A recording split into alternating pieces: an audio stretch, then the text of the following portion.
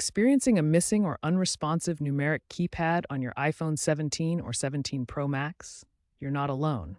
This is a known software glitch affecting a small percentage of users, especially when using Zoom or accessibility features.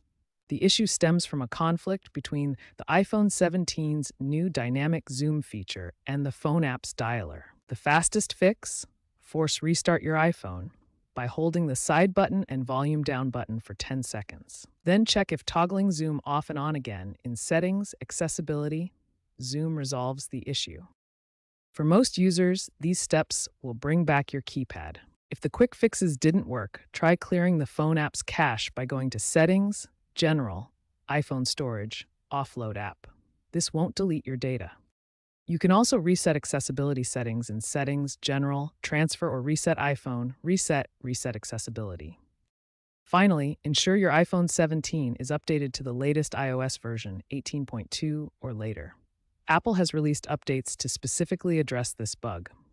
To prevent this issue in the future, avoid running too many apps simultaneously and ensure the phone app has full permissions in Settings, Privacy, and Security. If problems persist, contact Apple support, but remember, this is primarily a software issue, not a hardware defect.